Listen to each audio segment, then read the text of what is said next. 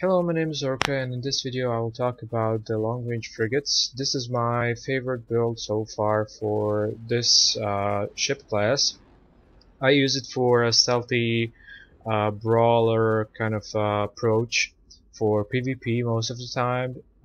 Sometimes I use it in PvE depending on which map I'm playing. If I'm playing against squishier targets, NPCs, like interceptors, fighters, and so on, it's really effective. In PvP, it's a different story. It's all about a sneaky attack and taking down as many targets as possible before warping out of the danger zone. So what makes this build so special is it's kind of a meta build because the name is long range frigate, so the name of this class is a long range frigate, and I'm using it as a short range brawler, which is the total opposite of the intention that this ship was made for. So let's talk about the build a bit more. So this is a Kraken. It's a special project ship. It's a very good ship for me, at least, because I got used to the Empire ship tree and general gameplay. So I'm using most of the time the positron. It's the best possible weapon because the long-range frigates always have 6 guns, and instead of the 4 guns every other class that interceptors have, the only ship class other than destroyers, of course, they have 6 to 8 simultaneously firing guns. This ship class has 6, so it has extra damage output than the rest of the ships, the regular ships. So I'm using that specific feature for my advantage.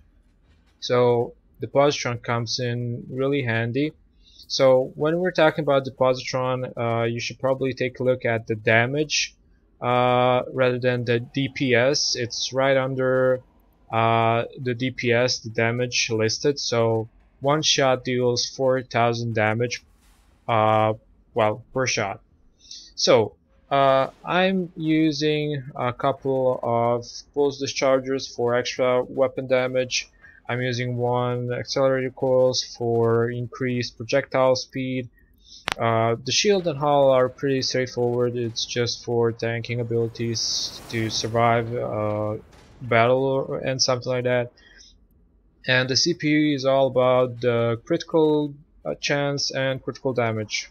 The reason why I put here a spatial scanner is because I get more critical chance this way than I would get with double infrared scanners. So this is a mid-range build that can be used for fighting interceptors, fighters, and frigates equally. And if you're close enough to a destroyer, it can be also effective against a destroyer as well. You just need to focus fire on its modules to deal the maximum possible damage. So as for the build in general, the key elements of the build is projectile speed and the damage output. So the damage per shot. Since you can charge 2 shots in 1 shot, you can basically deal double damage. Combined with the critical, it's kind of a quadra damage, so to say, in 1 shot. So the best thing about the stealthy approach is you shoot one charged projectile, and by the time the enemy actually knows your position and everything, he or she will already be dead. So it's really important to not reveal your position unless your EM scattering field is going to end, I guess. So also you can't be seen by those interceptor modules that can reveal your position, so be aware of that. So projectile speed and damage. These are two main elements of this build. So tweaking any one of those will result shifting the uh, 1 versus 1 ratio in favor of let's say interceptors if you're going for maximum projectile speed, or frigates and bigger targets if you're going for sheer damage. So you can go for a ton of damage if you're going against bigger targets. You can go for a really high projectile speed if you're going against interceptors, and you can go on all of the classes equally with this build. So this build is the mid ground of those two variations. So if you wanted to go, let's say, maximum damage output on bigger targets, you would have to go for the supernova for extra critical damage and stuff like that. So it will result in a rather huge damage.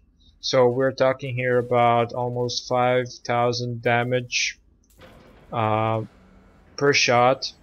So a charge shot will deal almost 10,000, and with a critical that's like 166%, you will deal 25,000 EM damage per charge shot. So this is a huge number, and if you get close to a let's say the shore in the 750-meter radius, you will deal triple damage. So you will almost deal 70,000 EM damage per charge shot on a destroyer. So these are huge numbers, and you should always be careful when playing this kind of a build, because it's all about being stealthy, not revealing your position, balancing out between either fast projectile speed or maximum damage output, or something in between those two. So you will always need the EM scattering field and the reverse thruster. In general, this build is the oldest trick in the book. It's viable. It was viable since, well, it was introduced. So this is nothing new, but it can be very effective, and one of the best players playing the long-range frigates will probably be using the same tactic over and over again because it's effective.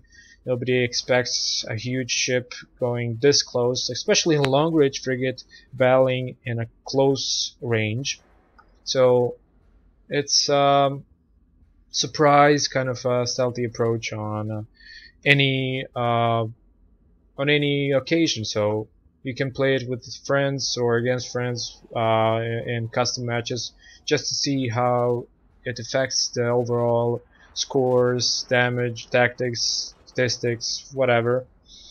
So let's go to the crew settings real quick. So here I have the usual critical chance implant, the resistance implants here, the range missile implant, the rotation. This is important as well, to have rotation enough to be able to shoot more agile targets close range.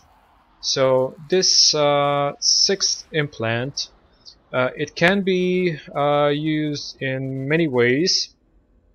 So if you have enough critical damage, critical chance, you can go for more damage or projectile speed, or just critical damage in general. So this one is one of the most important implants of this build.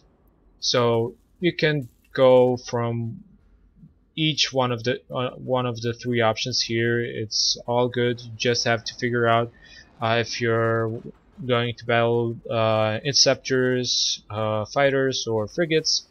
That meaning more agile targets, faster targets, or more sluggish targets you can't miss, at least not that easily. The other implants are pretty straightforward. The 7 implant is all about the afterburner reduced. The rest is pretty much about reducing the cooldown time on active modules and stuff like that. Uh, this one is really important because I'm playing Empire long range frigate, and I need this implant for extra resistances. This one is also for reducing module recharge. The fire rate here, this can be changed either for the Ant or for the RR50. So one of these two is also a viable option, uh, depending on which missile slot stuff you're going for. Since you're going to be a very slow target and you won't be moving too much, I suggest Gladius 2 because it grants you additional 7% more damage.